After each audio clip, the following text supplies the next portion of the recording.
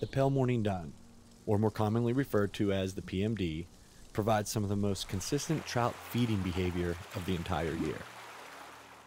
Hatching from late June through August, PMD activity brings trout to the riffles in the morning where they'll chow on active nymphs until the full emergence.